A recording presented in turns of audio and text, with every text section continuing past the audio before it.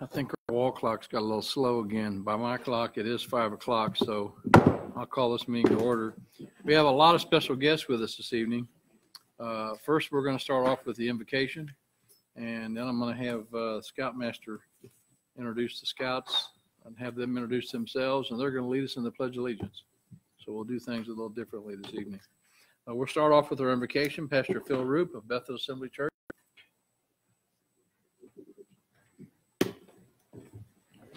I don't know if I see Phil here yet. I see Pastor Bird back there. Around. Would you lead us in our prayer this evening? Hope I can get a prayer through. Oh, you can. Gracious Father, we thank you for another opportunity that you have blessed us to come together. In all things, God, we give you thanks. We thank you for the leadership of our city. We continue to pray that you would give them wisdom in how to govern and how to lead us. We thank you for this great city that you have blessed us to live in. There are so many other places that are suffering and doing a lot of bad things, but God, you have blessed our city, and we thank you for it. And we ask you now to give us grace and to grace this meeting. Let everything be done tonight be done in decency and in order. And we always and praise for all the blessings that you have bestowed on us. In Jesus' name we pray. Thank God. Amen. Amen. I'll teach you to be here first. One. Yeah. And before we get into the pledge, I'd like Scoutmaster Sam Herndon to come forward. He's going to remove the microphone so each one of these future leaders in our city will introduce themselves. I can figure out how to get it loose. Okay.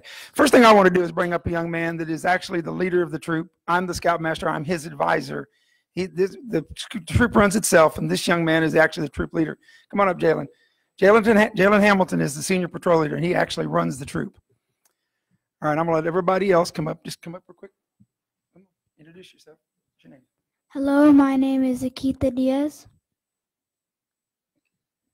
Hello, I'm Riley Cockerham. Hello, my name is Connor Poole. Hello, my name is Mason Thurr. Hello, my name is Jacob Milo.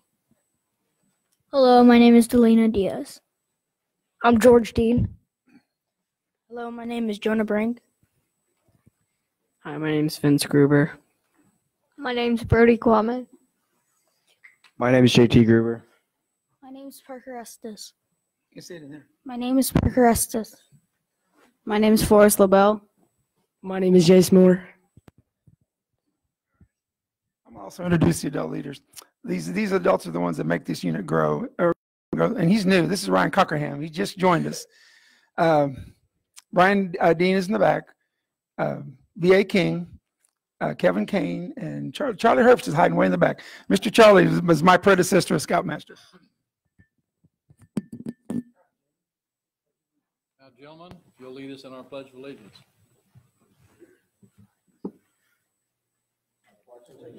To the flag of the United States of America, and for which it stands, nation under God, indivisible, with liberty and justice for all.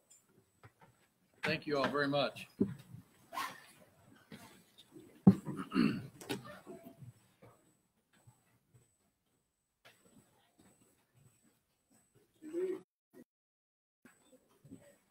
We are basically in our study session. We'll have the official session shortly after we go through some of the stuff in the agenda. First item of business is that we're going to have a presentation from the Chamber of Commerce Convention and Visitors Bureau and Magnet. Well, I'm going to go first. You're going to go first. Good evening. The purpose of Cape Girardeau's Visitor Center, or Visit Cape as we have been branded, is to promote the city of Cape Girardeau for the purpose of economic development through increased tourism and business, increased business and recreational tourism. I'll get that right eventually. Our annual report is what I have provided you with. And if you look at it, there are over 200 activities that we have been involved in. When you go down the first column, it'll show the event. Then it will show the sponsors. Then if you look at Visit Cape where it says sponsored, those are events that we have actually put dollars towards. And then the next one is promoted. Those are things where we have given baskets. We have put them on our website. We have helped with their presentation as far as getting them together, getting the resources that they need, things of that nature.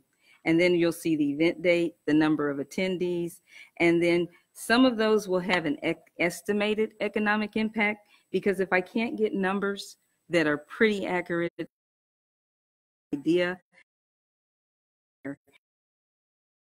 things definitely had an economic impact, but I would rather underestimate than overestimate.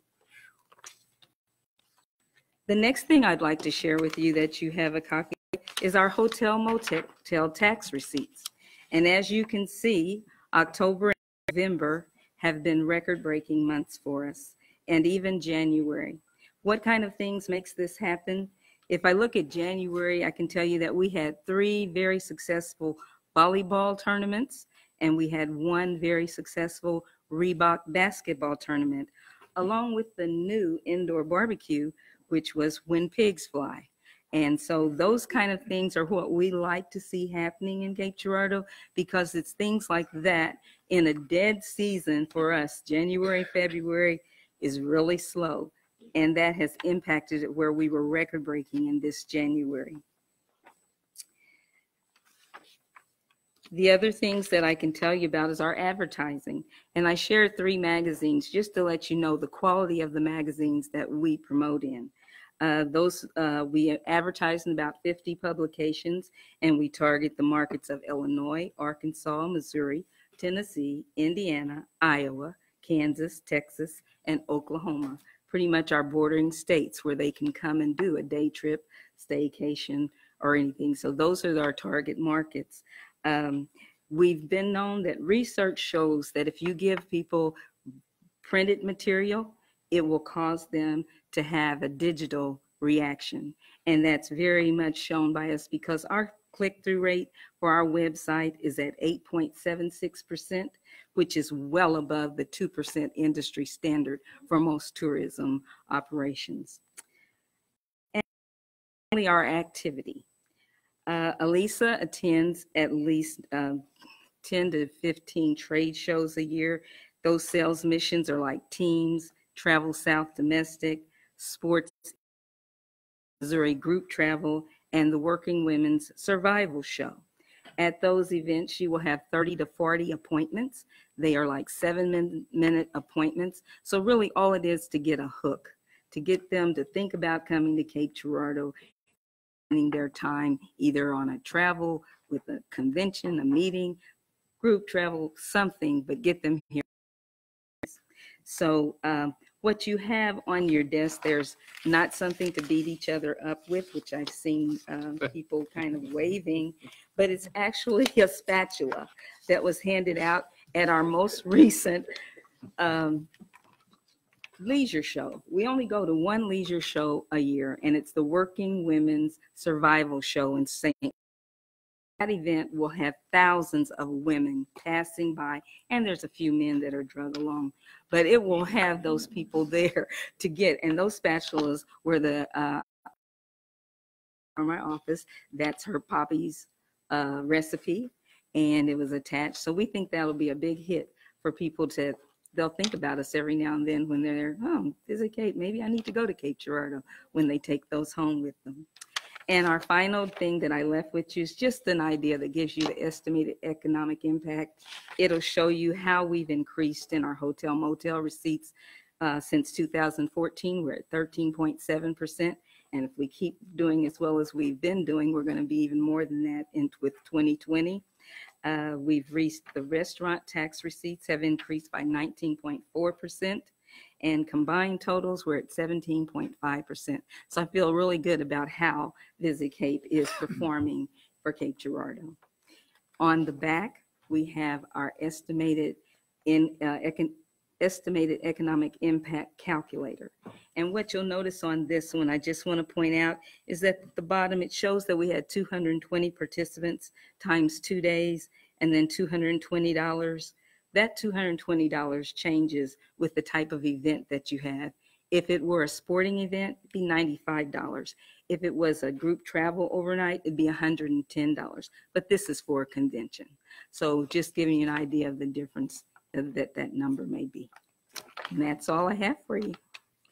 Amazing to me that you've got that much of an increase in restaurant tax and hotel and motel tax, and that amount of increase in just a few years is a lot. Thank Pretty you. excited about it. Just Thank you. getting those groups to come in. All right. Thank you very much, Brenda. Thank you.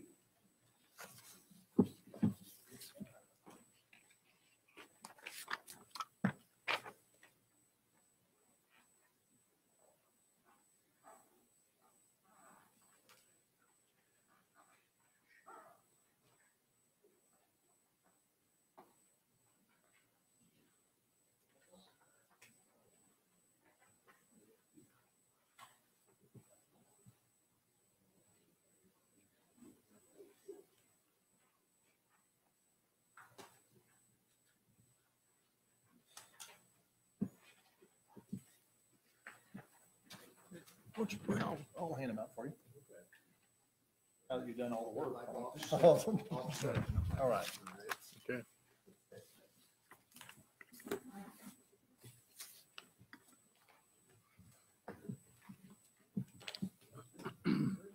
My beautiful assistant city manager, Scott Meyer, distributes the rest of the material.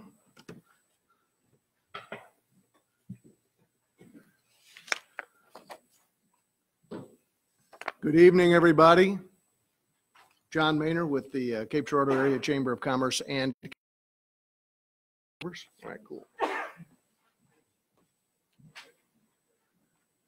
Please refrain from cheating and looking ahead, and we'll talk about each of these individually as we go through them just a little bit. First, call your attention to the one that's labeled magnet at the top. It's just a single page front and back. I want to touch on a couple of different things to go over, and then we'll move on from there. And certainly at the end, I'll ask, take any questions. If you have anything as we're going over it, I'm fine with that too. So just raise your hand or look at me or something, and we can deal with questions. So taking a look at 2019, this handout. So a couple things I want to mention under the project activity really quickly. Right now we have 13 active projects. I'll mention again that the way we deal with active projects now, we don't just active project list. It has to be something that we're actually working with at some stage. And there's been some kind of a communication, and it really is a project. So you can look down there and look at some of the numbers. That represents 400 plus jobs and 5+ million investment CapEx in the community. On the economic development successes from 2019, I do want to call out a couple. Some I'm sure you've heard about, some we've had direct impact with, and some just worked with on the sidelines or in a backup role. Certainly the psychiatric hospital, which you've now seen, and then the Veterans Administration Clinic, which is due to start this spring sometime.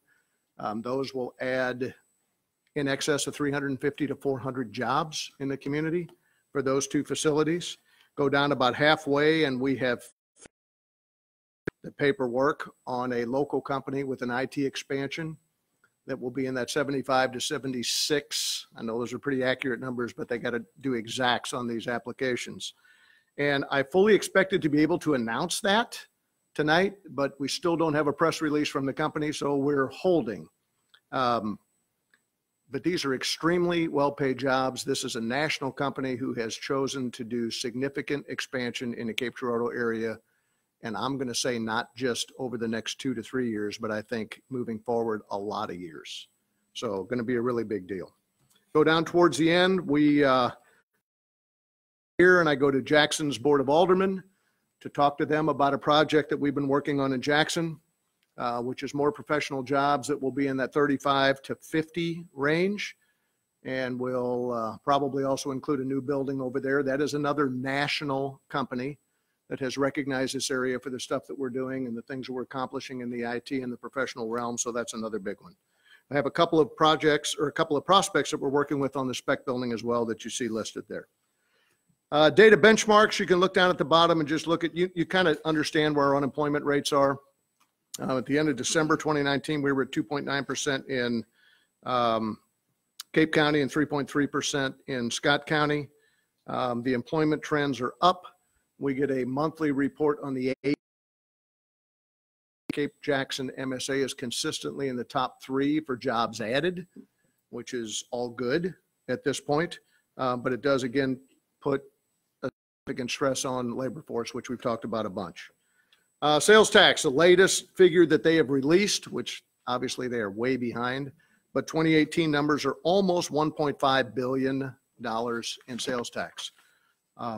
Again, while your numbers are not increasing, the sales tax rates here are, the sales taxes and sales here are extremely strong. And obviously a lot of that occurs in a way that you guys don't net any revenue.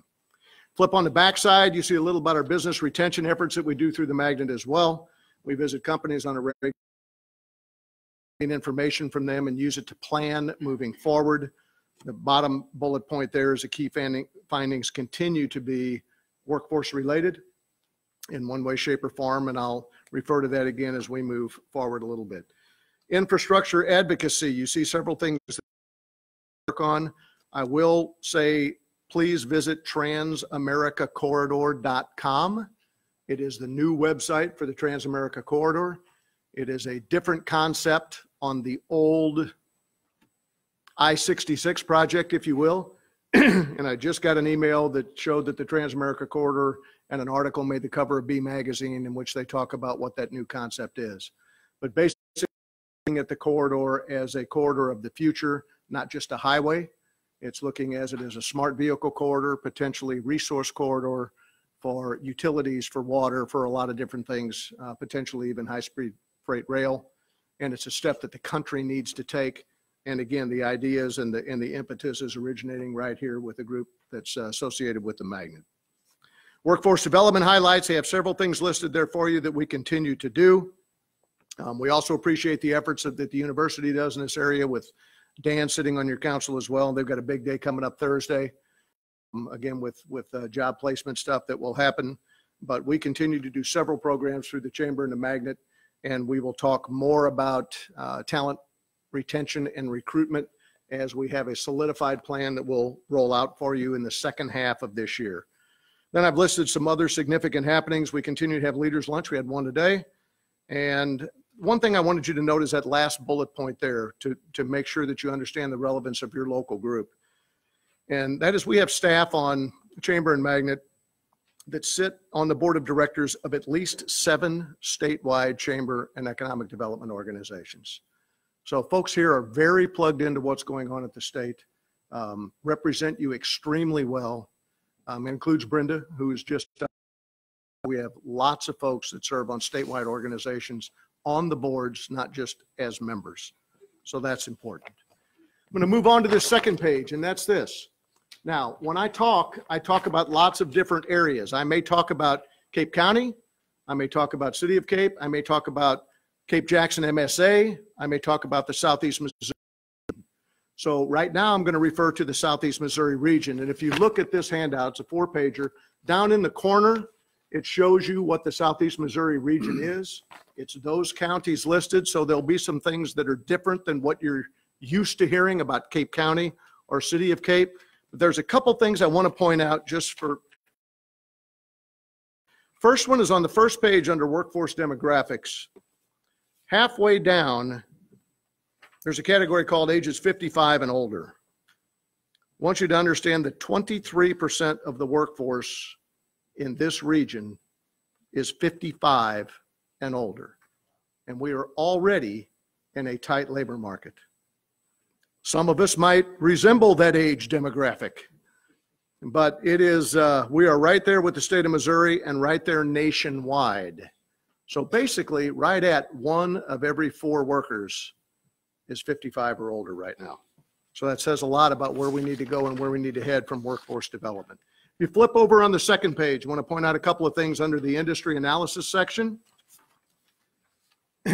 Top employing industries. for the Southeast region include healthcare and social assistance as number one, and not just as number one, but as a far leading number one. Second one for this area is manufacturing, and then you can see the others listed there, retail, trade, et cetera, et cetera. But healthcare and social assistance is huge in this area. Just for your reference, Cape Girardeau County, 27% of our workforce is in the healthcare and social assistance area. So more than 1 in 4 workers. If you go to the next page, on page 3, again, just want to show you that the largest growth industries from 2016 to projected 2026 include healthcare and social assistance again. And then I want to call your attention to the bottom of that page and the next page, which are occupational projections. Again, for that period of time, they have 3 categories called now, next, and later. Now is a high school diploma or equivalency. Next is some type of certificated or similar type program. Later is college degree. And then if you flip over to the back, it will show you the number of job projections for each of those categories. And you will notice 3 things. The largest number of jobs are in the lower 2 categories. And then the next is the college degree. Now, I'm not here to say that a college degree is not important. That's not what I'm saying. But what I want you to understand is, as a magnet organization, we believe that talent comes in all 3 of those forms. And all of our local companies have to have talent in all 3 of those forms. We have to have the high school graduates that are willing and able to work and fill a lot of those spots, as well as the certificated programs, and as well as the college degree. So take those with you. Final thing I have here before I answer any questions for you, and media just showed up so I can answer almost any questions for you, is Kim Volker in our office, our VP, this other list. This is a almost complete, and I won't say complete, but an almost complete list of workforce development efforts in the area, programs, organizations, different things, because again, it remains our number 1 priority. And I wanted you, many times I will hear people say, we're not doing anything, or there's nothing going on in the area, or we're not aware of anything. So I wanted you to have this, take it with you. If you have any questions about any of these things, let me know. And if you have additions to these, if you're aware of things that we're not aware of, or that we don't have on this list, let us know, because we'd like to continue to build this list and make sure that we have additional resources so that we know to send people to get additional help. So I appreciate working with your mayor, your city manager, obviously on the magnet board that get to meet with us once. Our economy locally is doing well compared to a lot of others. Doesn't mean we don't have challenges, but we work very hard to do what we can and continue to have success, and love and appreciate working with you, and looking forward to continue to do so. Having said that, I would be more than happy to answer any questions about this, any rumors you may have, anything else that I need to address. Again, I'll do whatever I can. Yes, sir. So on this sheet here, Yes. the first comment that you made on the workforce demographics, that 23% age 55 and older, is there a trend there? Has that been steady for a number of years? Do we see that? I don't know. That's a great Just question, curious. and I'm not sure I'm qualified to answer. I will say that deducting from what we know with the number of and everything else, I would say maybe it's slowing down a little bit because there's a lot of boomers retiring. Yeah. But we know from our high schools and our universities that we're graduating less and less students. Yeah. And we know that the situation we're in with this workforce it's a challenge. Tightest workforce since the Vietnam War. So tightest workforce in 50 years. Most have, in fact, I did this on a KRCU thing. Most places have more open positions than they do people looking for positions. And many cities, counties, states are offering signing bonuses. I mean, there are states offering bonuses. If you move there, they'll pay you 10 grand and abate some of your property taxes if you buy a house. And I'm not suggesting that locally, don't get me wrong. But there are a lot of that. There's a lot of that going on in a lot of regions.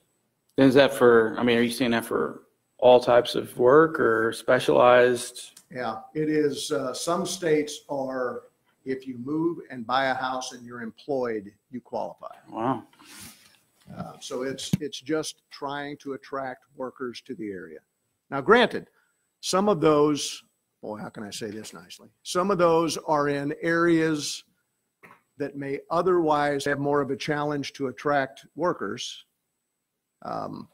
But it's still out there and it's still a battle for people.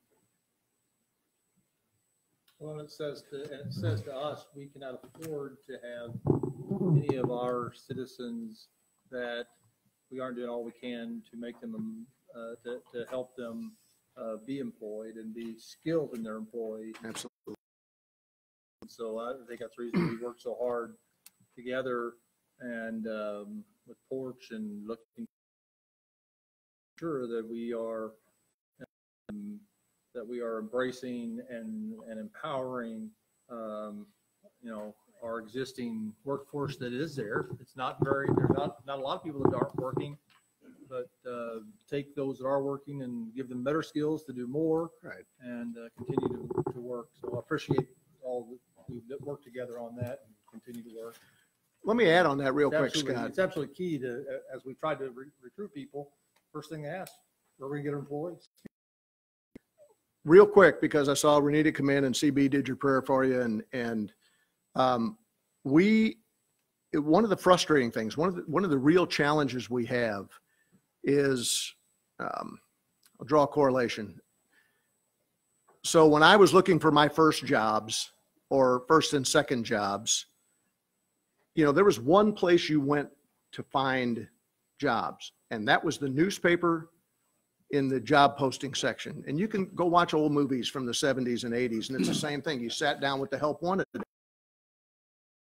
location that told you what the available jobs were, and you had one place you could go. We are so far removed from that now that it is a challenge to match the available jobs with the available workforce and the available skill set, which is why you have this sheet, which is why you have all of these organizations, and we're working with them. And Kim is doing a yeoman's work in trying to pull them together and figure out the best ways and the best approaches to matching those things up and figuring out exactly where we have the gaps and what we can do, because it's a challenge. And you work in that industry, and employers are open to things than they used to be open to, but it's still a challenge to match up what we have locally with what those available positions are. I think the workforce issue is it's vital that I think we have a governor who's addressing that statewide. Absolutely. And I think our local magnet has, in addressing some of those things, are not just looking at manufacturers and that kind of thing. You're looking at going to all the regional local high schools and trying to get young people to commit to, to a career, to some career somewhere. And education's changing. It used to be, education's kind of changed in different decades. Our cradle to college is now cradle to career. Right. And that's something that our local district has picked up on. Others have too, and it makes a big difference knowing that we're going to need in our country a lot more people that have jobs that don't go to college. That's right. And can do much better in careers without a college education. So that's important to get that out there. It's true. And we thank you for all you do for Magnet and all you do for our whole area. Brenda and I appreciate the opportunity. We're available anytime. If you have input, questions, anything else, let us know. I know I meet with several of you off and on a regular basis, and I appreciate that opportunity. But anything else we can do, would love to do so. Just thanks again to Brenda. In the last few years, our parks event folks and our PIO Amen. folks have come together with that committee and the folks in the hoteliers, and I mean that has just really come together to be a real huge strength of ours. It wasn't that we weren't willing to work together before, but it just didn't seem to gel. But it really has in the last I agree. And Brenda's done a great job with that. It's a monthly meeting and it really has been beneficial. Fantastic. All right. Thank you. John. Appreciate it.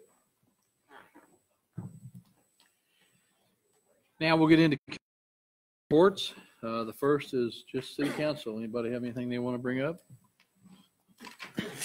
Yeah. Go ahead. So I attended quite a few events since the last meeting. On February 19th, we hosted the director of the Office of National Drug Control Policy, so the principal advisor to the president on drug policy, James Carroll, and his senior policy advisor for rural affairs, Ann Hazlitt, to discuss what's happening in the local community as it relates to combating the opioid crisis and other behavioral health issues. That afternoon, Director Carroll and Ms. Hazlitt and Dan was there as well, and I participated in a roundtable with Governor Parson and Congressman Smith and other policymakers. This was to discuss the Office of National Drug Control Policy's new Rural Community Action Guide, Building Stronger, Healthier, Drug-Free Communities. And this is a guide that I can't remember exactly how many federal departments, like 17 federal departments weighed in on and wrote different sections of this manual to build healthier communities. It's available on the Office of National Drug Control Policy's website. So that was nice. I don't know, Dan, did you have anything to add on that? No, it was a good roundtable discussion. It's just kind of interesting just to hear the federal take on, especially whenever it comes to the workforce. The part of it that I found very inspiring was the conversation around trying to change people's thoughts towards non-traditional hiring, trying to get people to look towards opportunities for expungement and hiring for people with felonies, trying to look towards helping people with disabilities and their hiring practices.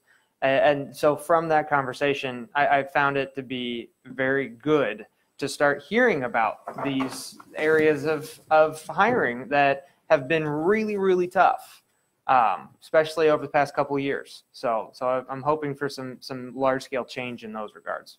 And I'll add to that,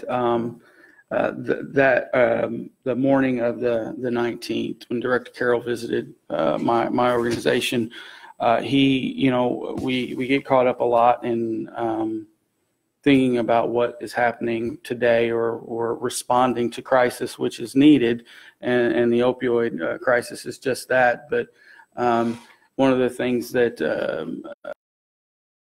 he mentioned was in the rural communities and in our communities, methamphetamines are on the rise again.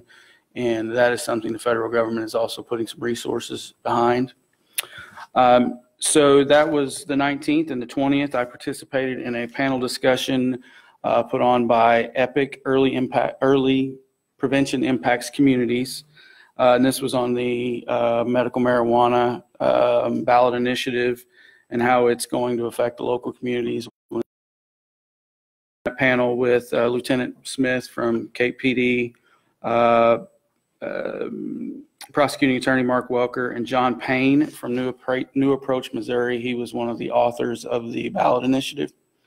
Good discussion, a lot of great questions that day. A lot of people just kind of wanting to know more information, because I think there were a lot of misinformation out there and a lot of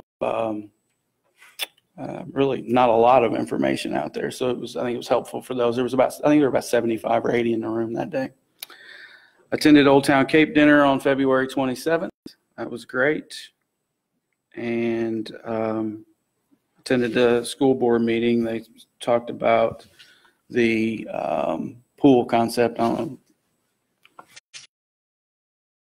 that, but I'll let others give their reports. We'll have a discussion on that shortly. Okay, that's all I have. Okay. Anybody else? On the 23rd, we had the pastors to come together, and it was wonderful.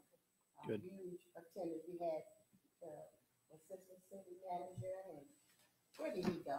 The director of commerce, and we had the chief of police, and it was really, really, really inspiring and really good. So I feel inspired myself. Good. If you're inspired, that's great. I am. Anybody else? It was nice to have John here give the magnet report. We've got a meeting in the morning. I want to point out that our Citizens Academy kicks off this 20 participants in that, and that's about what we want per session. So I think that it's something that has been very, very good for our citizens and educating them on how our city works. Chamber First Friday Coffee is this week. TTF 6 is on the program, I think. Next week on Tuesday the 10th, there's an MML regional meeting in Scott City. I don't know how many of you have responded to go to that. It'd be nice if we had a contingent show up there for that. We're beginning TTF 6 presentations with service clubs and other organizations around. And I kind of asked Scott, staff can't get together a list of when those are and where they are, so we know what staff's presenting and what council person or committee member may be there. If we can't get a council person or me there, then one of the committee members volunteered to help too. So we need to have somebody besides staff there. Same thing with legislative trips to Jeff City. We've identified several dates coming up about every 2 weeks to try to get up there. I think Scott's going up tomorrow. So we'd like to have somebody else go up maybe the 18th or 19th of March, April 8th and 9th, April 22nd and 23rd. And we're reserving May to kind of see what happens with some of the legislation. And the session's over the 15th. We're trying to do these on Wednesday and Thursday because their Fridays are out and they're not there. But May 6th or 7th or May 13th and 14th, we'd rather go 6th or possible because it's not next to the last day when things get so hectic that it's hard to find anybody to meet with. So if you'll look at those dates and let Scott know if you're available to maybe go up there and make a trip to Jeff City, maybe spend the night and participate Thursday, Wednesday and Thursday or whatever we get scheduled. I know you know the annual retreat is Friday, April 17th. So put that on your calendars. Friday, April 17th. Friday, April 17th. And that, Gathering that this is the first that any of us knew about it except for you. well, I know they've been trying. They've been trying to get dates when everybody, the most people could be here, staff-wise, and Thought we sent it out. So myself. we'll And send out another reminder. Electronic. Youth and Government Day is March. I won't be here that day. Robbie's agreed to be our mayor pro tem that day, and it's kind of they've got this schedule 8 to 2:30. You don't have to be there for everything, but I told Gail I'd be there all day. okay. Please let Gail know if you can participate in any form, so they'll know who to match students with. It's really a neat experience for the students. It's a learning opportunity for them about government, about how our city works, how our county works, and it's a great program. And the list of high schools has really expanded this year to a few more, so there will be a lot more students involved. So look at the information that Gail sent out and try to help some that day. Can't think of too much else. This Wednesday is the Noon Optimus Annual Chili Day, and I'll be there again like I have been the last 35 years cooking chili. So this will be my 36th year. I keep telling them I'm getting too old for this. I can't do this all day. Charlie Herb back there has been working on it too.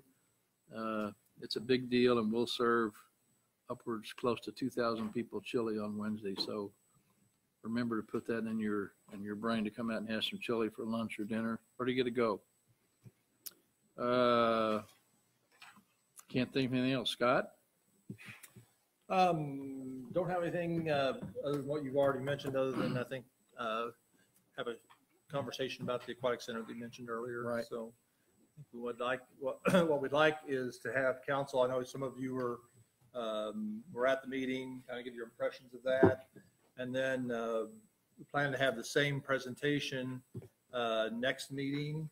So if there are other things you'd like them to address or questions you have you'd like them to delve deeper into, if you can identify that for us, that would help.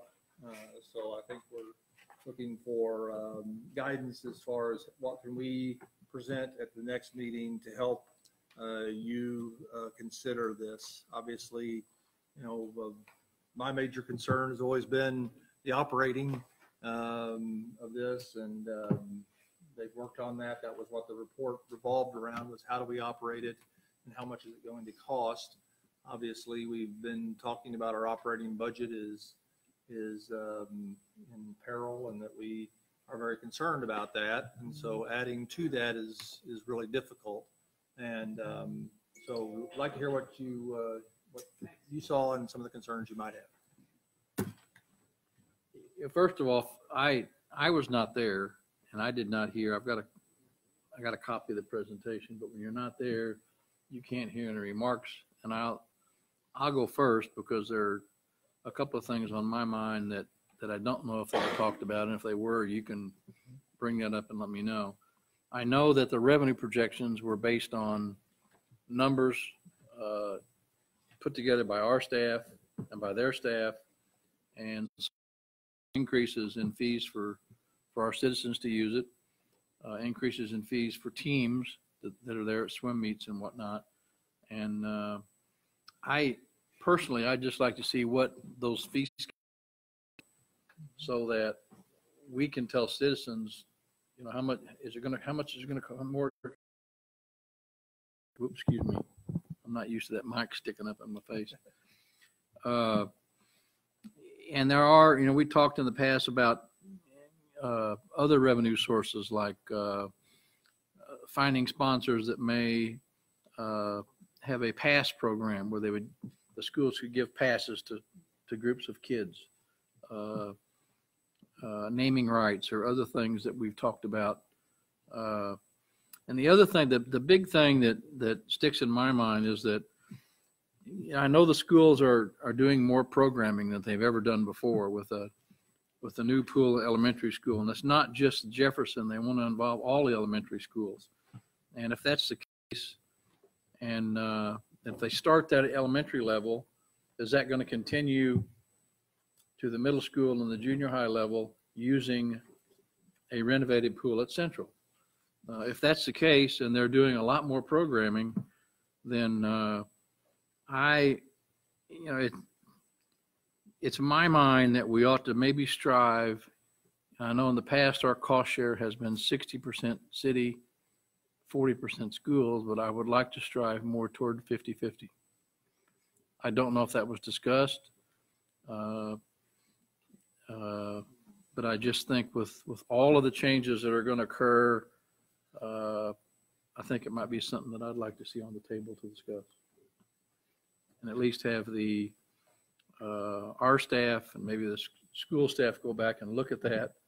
And when they give the presentation to us at our next meeting, if anybody else has any other concerns or questions, bring those up tonight. They can look at those and maybe address those when they come in 2 weeks. I wasn't there, so. I was just going to say, I kind of feel like this whole conversation is putting the cart before the horse, because we actually haven't had the presentation on it. And so lobbing questions out about X, Y, and Z, we haven't officially gotten this presentation. We haven't seen and heard the actual presentation. Members of the council that was there. Means it was official. What? Oh, because and let me.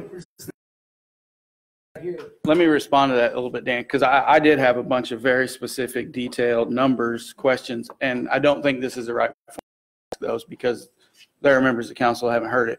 But I do have some specific points that I think city staff might want to think about bringing to that presentation before the next meeting. And one of those in particular is how we arrived at the increased expenses on Central Pool.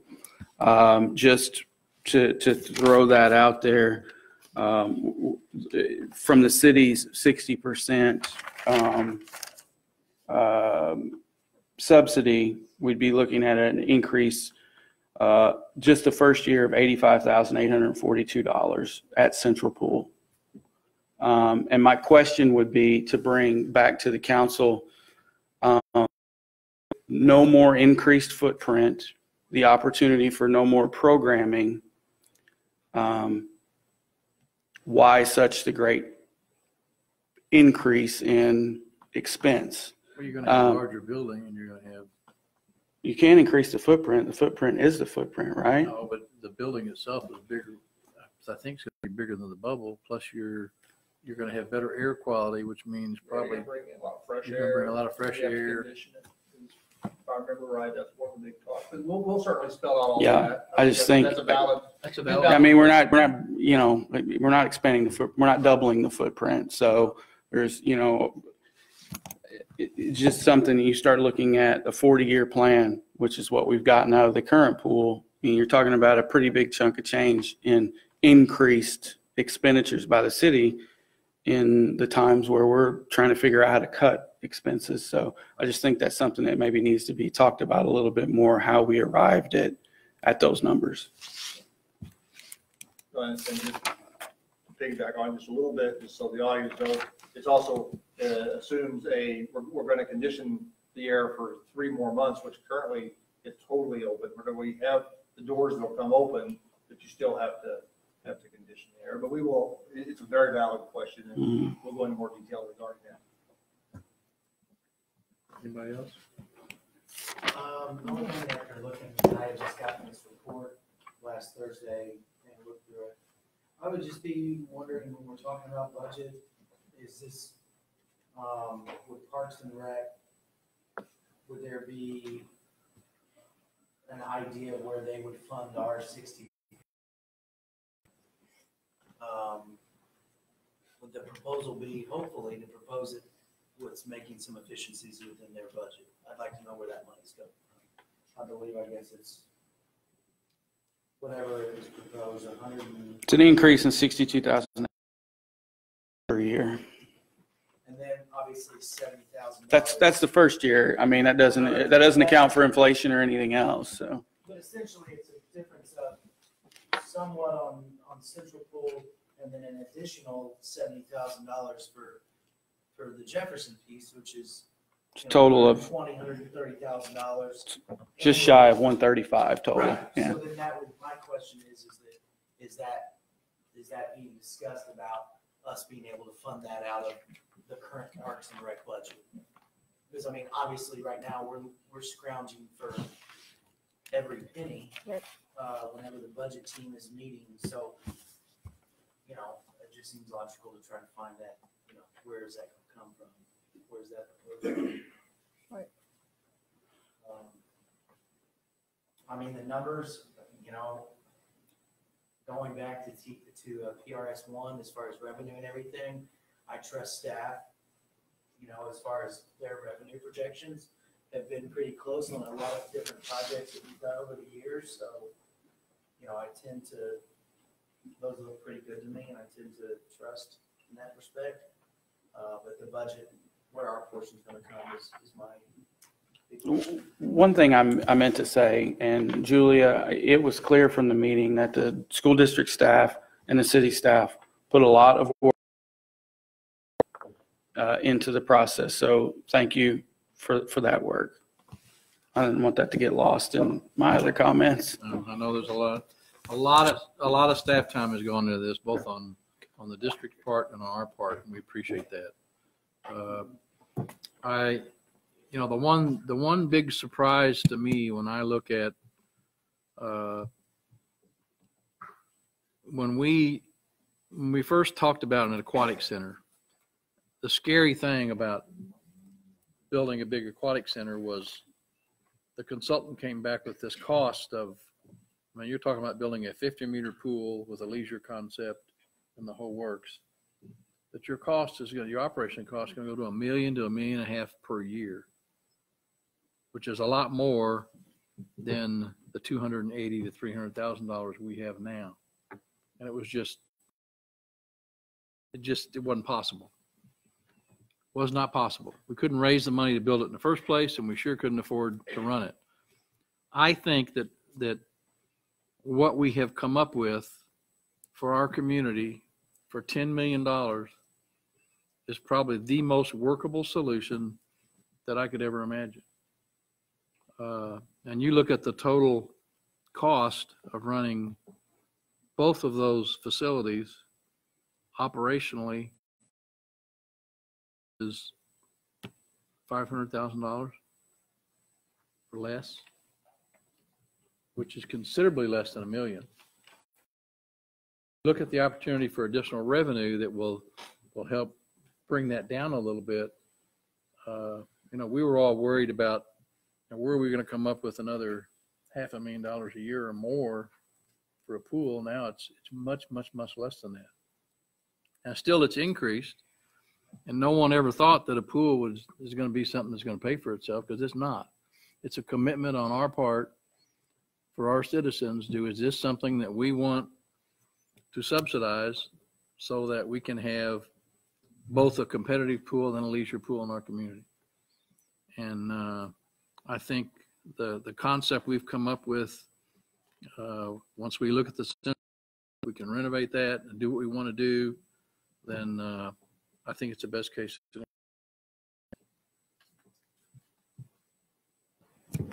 just wanted to add everybody's, questions and concerns, and also praises of what's gone into getting us to this point already. Certainly, probably, Julie, is it fair to say some of these numbers are best, very educated guesses as to what, based on a great professional staff that has been in this game for a long time. But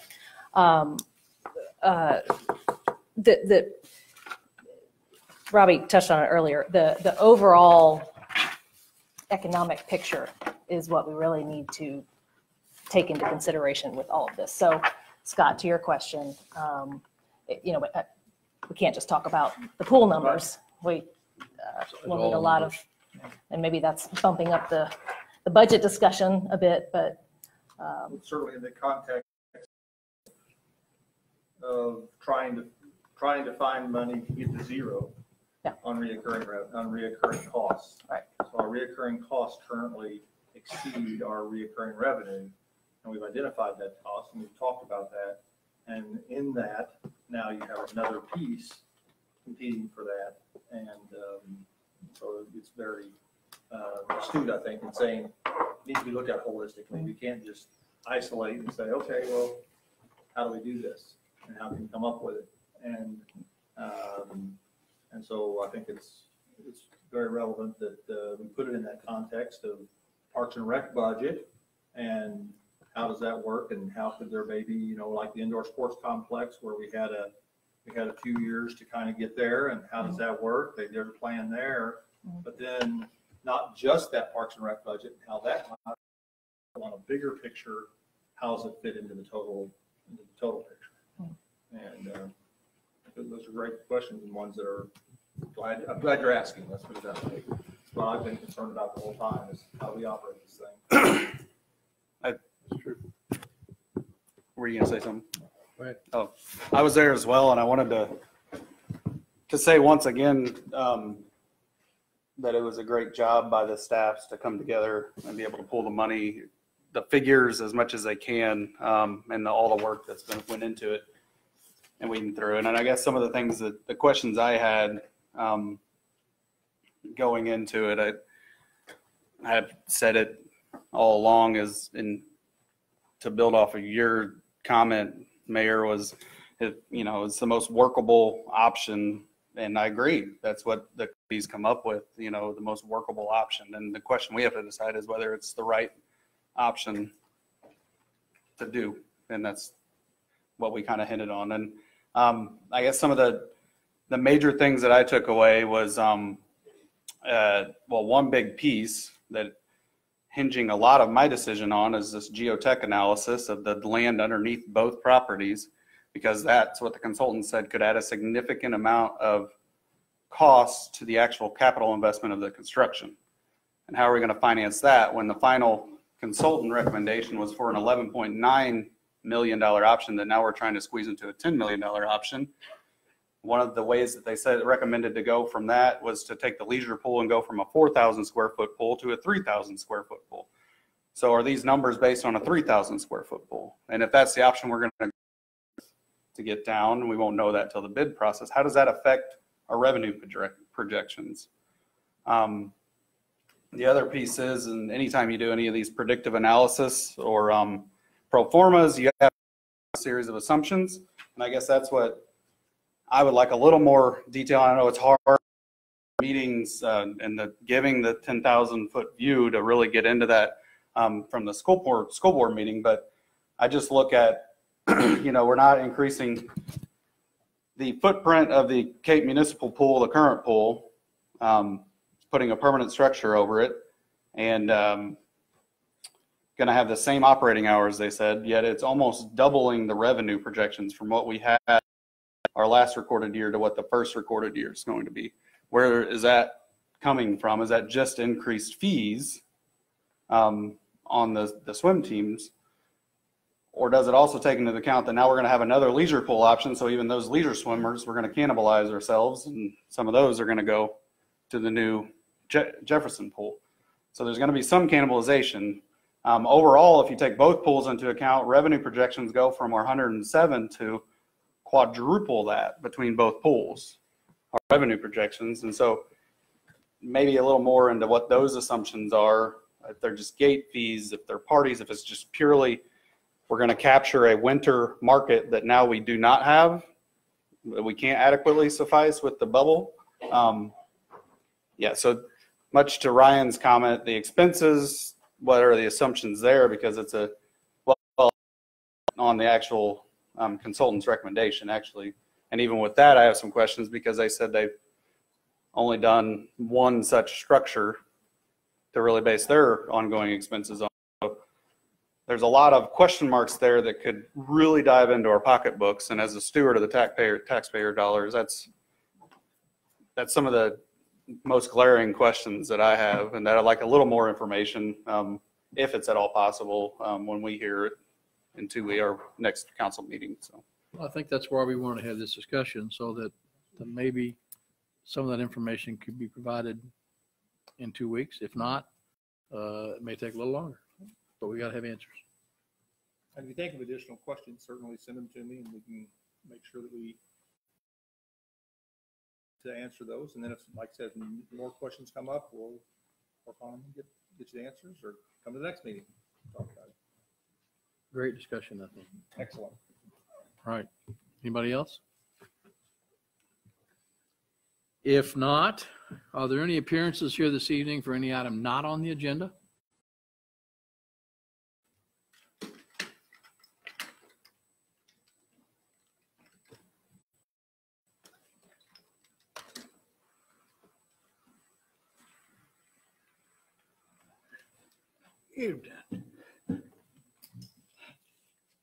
Bud, would you get the picture there?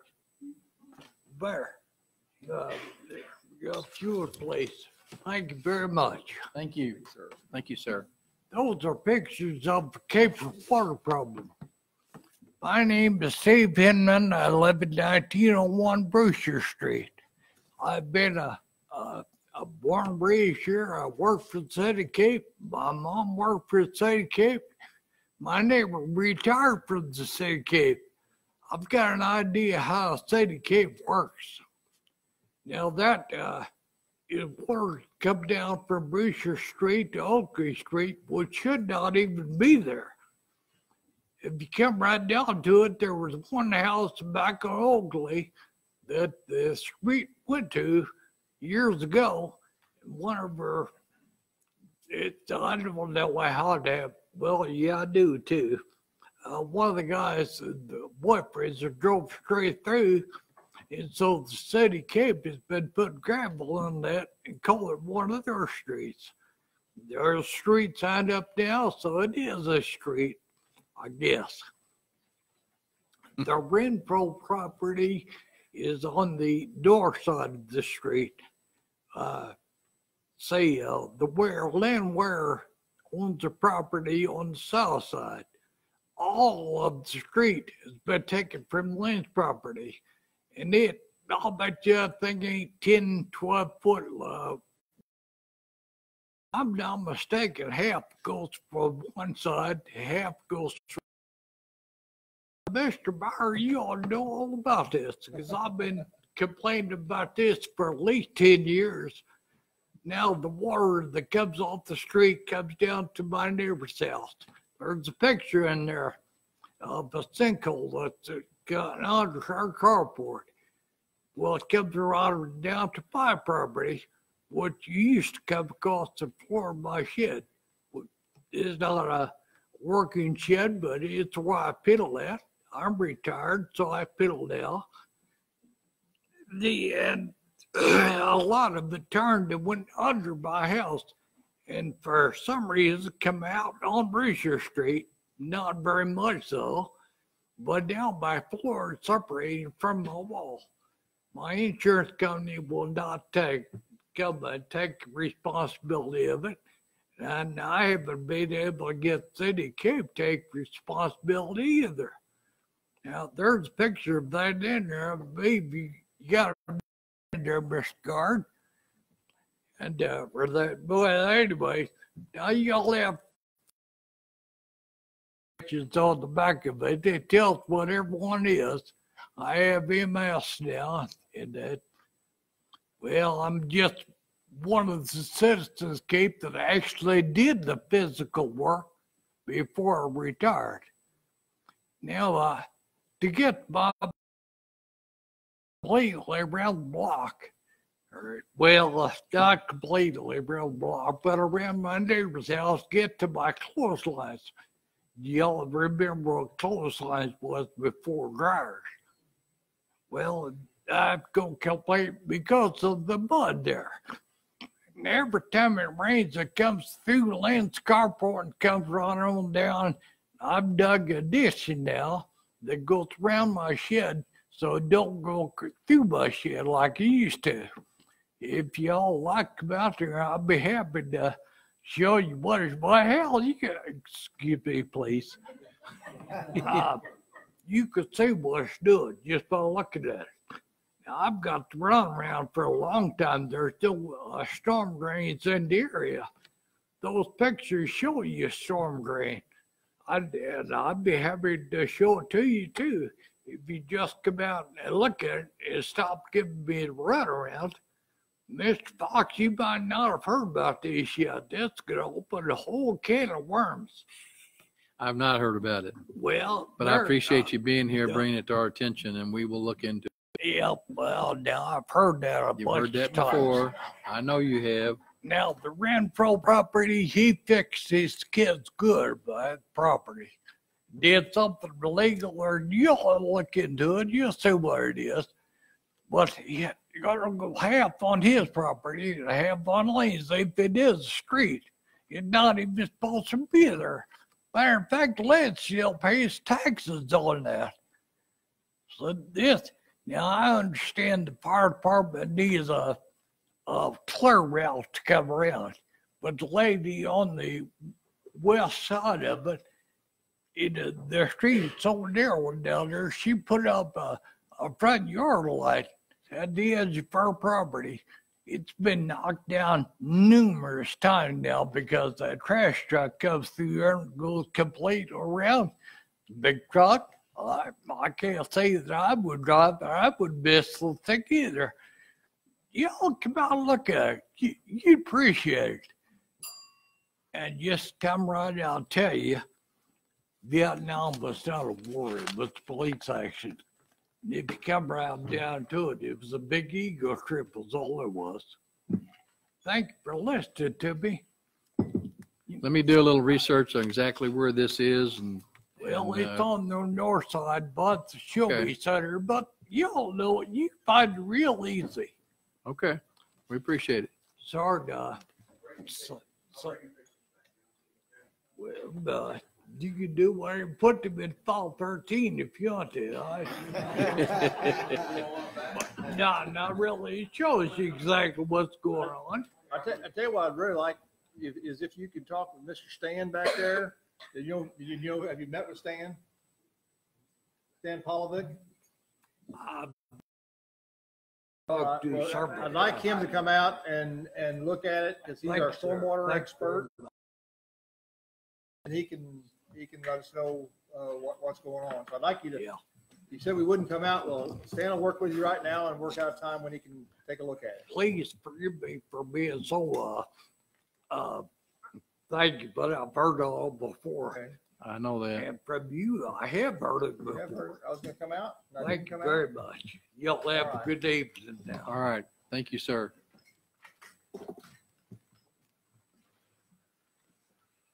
Anybody else to speak before the council for any item that's not on our agenda this evening?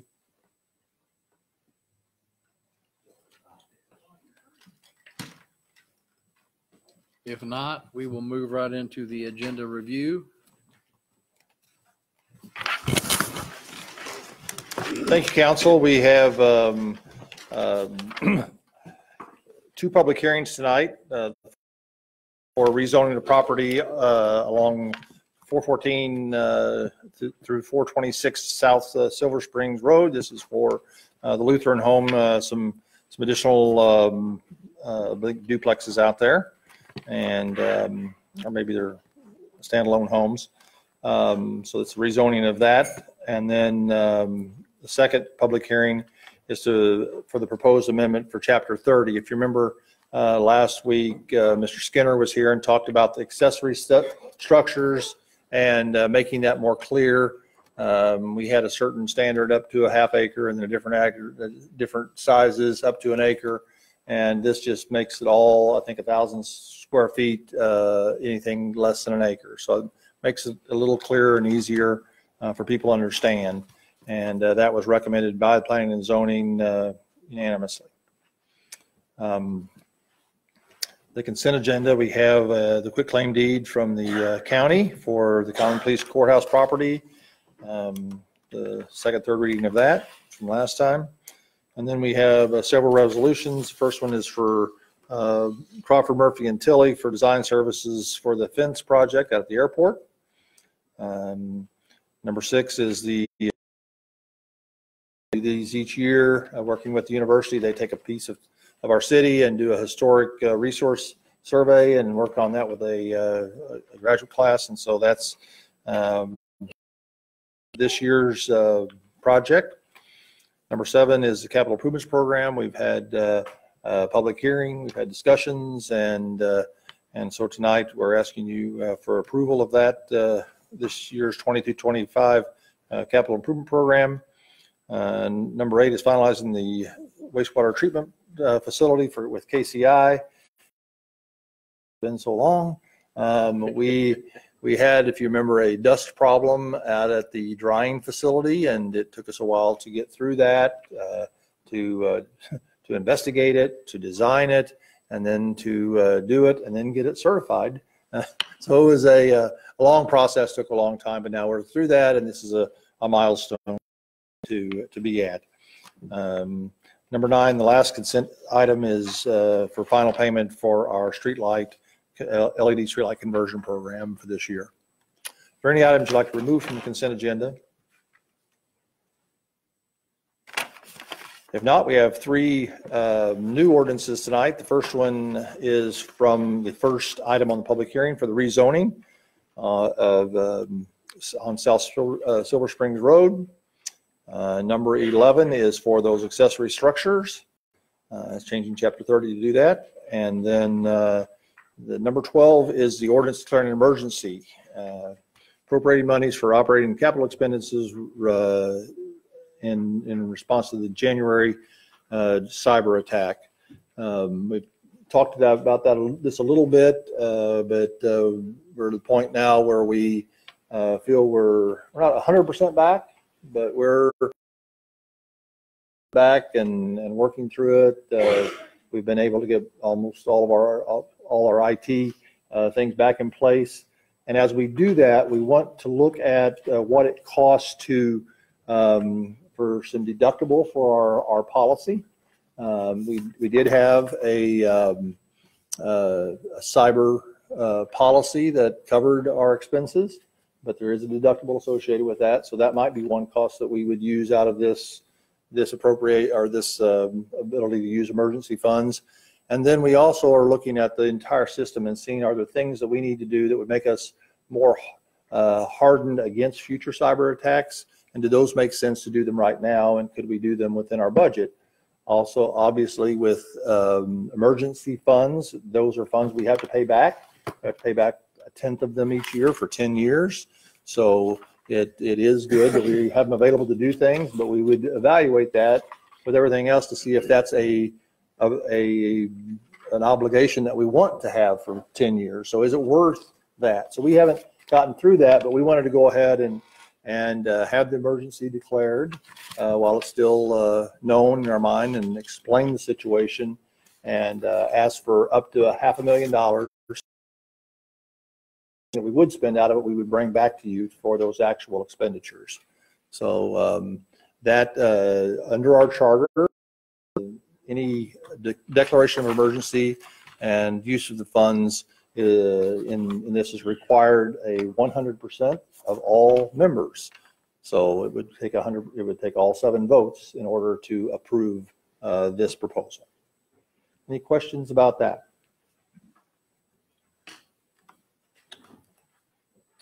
No? I think so. No? Number 13 is the appointment of the Board of Adjustments. I think, Mayor, you have a. I have that. And then we have a closed session item tonight. So I think that's all I have. All right. Thank you, Chuck. At this point, we'll move into our regular session and have the roll call. Ryan Essex. Here. Bob Fox. Here. Robbie Guard. Here. Stacy Keeper. Shelley Moore. Here. Dan Preston. Here. Nate Thomas. Here. I'll entertain a motion to adopt the agenda. Motion by Dan, seconded by Stacy. Any discussion? If not, all those in favor signify by saying aye. Aye. Any opposed? Motion carries. We have 2 public hearings this evening. The first public hearing is to consider request to rezone property at 414, 420, 424, 426 South Silver Springs Road from R1 Single Family Suburban Residential District to RUMD, a residential urban mixed density district. Anybody here this evening to address the council on this public hearing?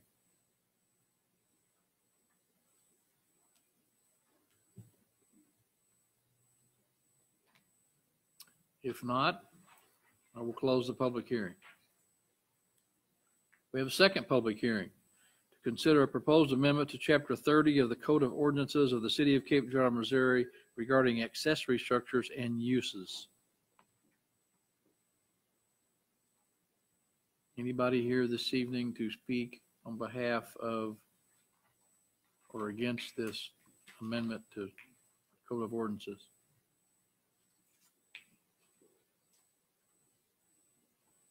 I don't see anybody getting up, so I will close that public hearing. Anybody here this evening who would like to speak to the council about any item on the agenda this evening? Don't everybody get up at once. All right, if that's the case, we will move right into the consent agenda. Eric? Bill number 20-25, an ordinance accepting a quitclaim deed from Cape Girardeau County for the Common Police Courthouse property located at 44 North Lorimer Street in the city of Cape Girardeau, Missouri. An ordinance accepting a quitclaim deed from Cape Girardeau County for the Common Police Courthouse property located at 44 North Lorimer Street in the city of Cape Girardeau, Missouri. Number 20-27, a resolution authorizing city manager to execute an agreement with Crawford Murphy and Tilley Inc. for design services for the wildlife perimeter fence project at the Cape Girardeau Regional Airport. Number 20-30, a resolution authorizing city manager to execute an agreement with Southeast Missouri State University to prepare an historic resource survey in the city of Cape Girardeau, Missouri. Number 20-31, a resolution adopting the 2020 to 2025 capital improvements program in the city of Cape Girardeau, Missouri.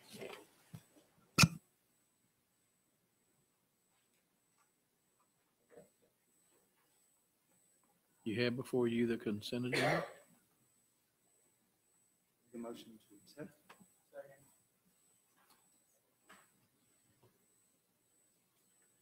Any discussion? Before we vote, Charlie Herbst, do you have a copy of the deed? Do I have a copy?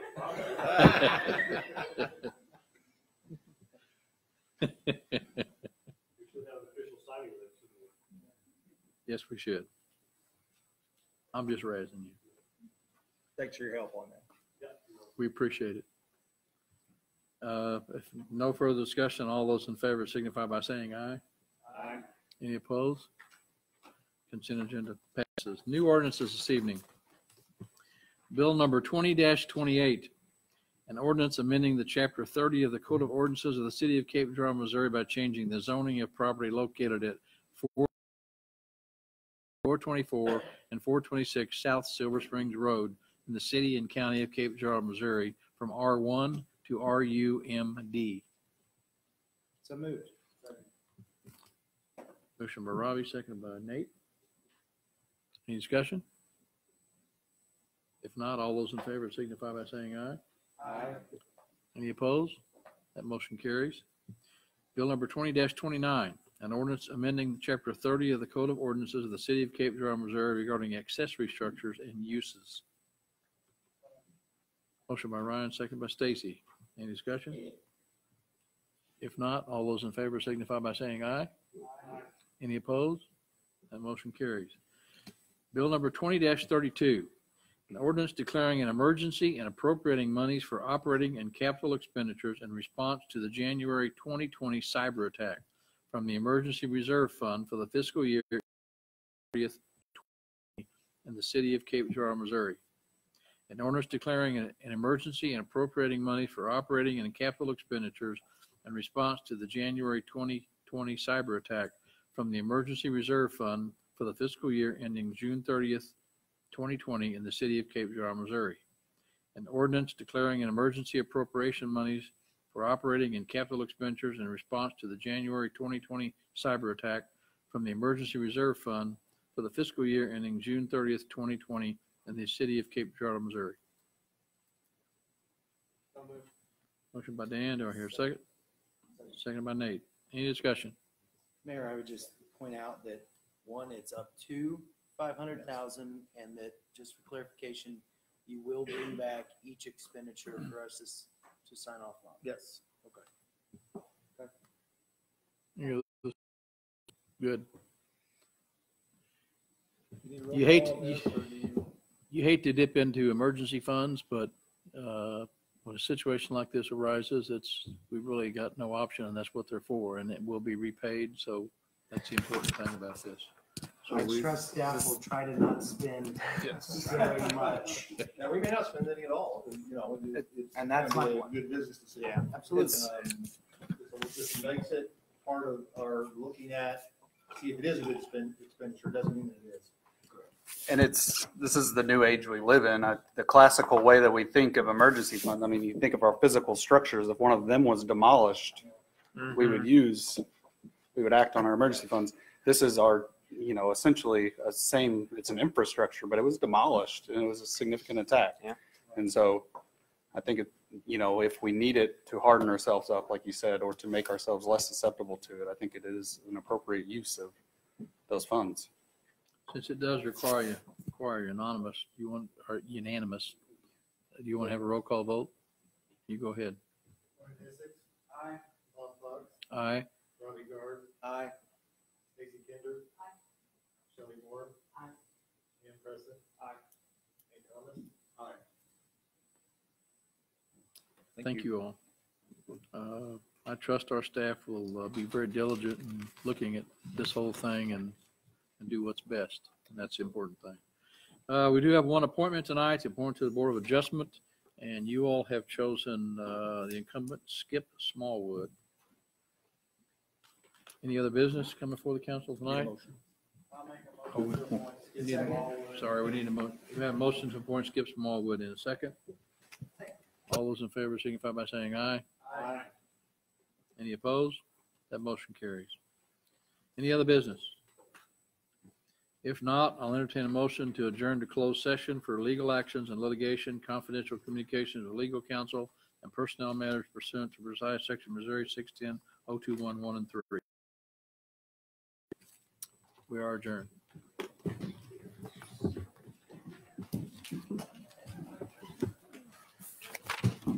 Got that?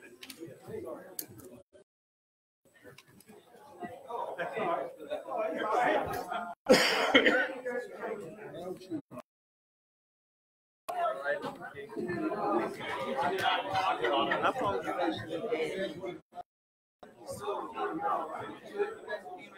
on my foot.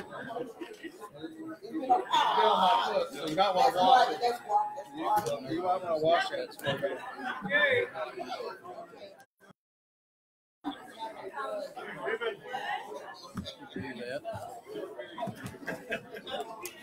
I'm Stan. Nice to meet you. You come out Wednesday afternoon or Thursday morning? Well, I'd come out and look at it anyway. How about 2 o'clock Wednesday? Working here at 1901 Street. I'll be over at 2 o'clock Wednesday. I called your dad. Okay. Good job. Hi, friend. I'm Scott. Alexander, nice to meet you. Oh, Sam. Thank you, guys, for being here and leading us in our pledge. Okay. Appreciate it. Riley's a good one. Okay. Hey, Ryan. I'll be out there at 2 o'clock Wednesday. All right. Show me what you Thank got. you. Appreciate it. Yes. All right. Have a good You're, evening. Nice to meet you. Ann's mom, Clara.